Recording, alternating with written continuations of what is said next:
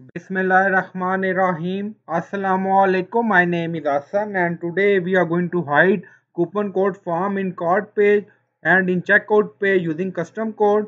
Before starting work, it's my request, please subscribe my channel. Thank you. Now back to our work. Now on checkout page, you see coupon code form. Also in cart page. Now go to dashboard. On left side you see plugin. So click on add new. Then in search plugin, write WP code. So this is plugin WP code insert header and footer we will use. So you will install this plugin and activate it, and after activation scroll down on left side you see code snippet, then you see add snippet, so click on it. Then you see add your custom code, so again click on it.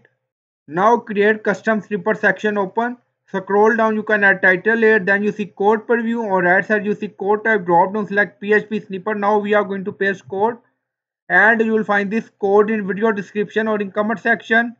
Now in code you see cart return false, check code return false.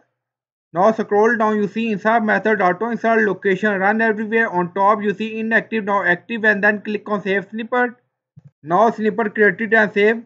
Go to cart page, refresh the page. Now you see coupon code form hide. Now go to checkout page, refresh the page. Now you see coupon code form also hide, and you will find this code in video description or in comment section. So I hope you like this video. Please like, comment, share, subscribe. Thank you for watching.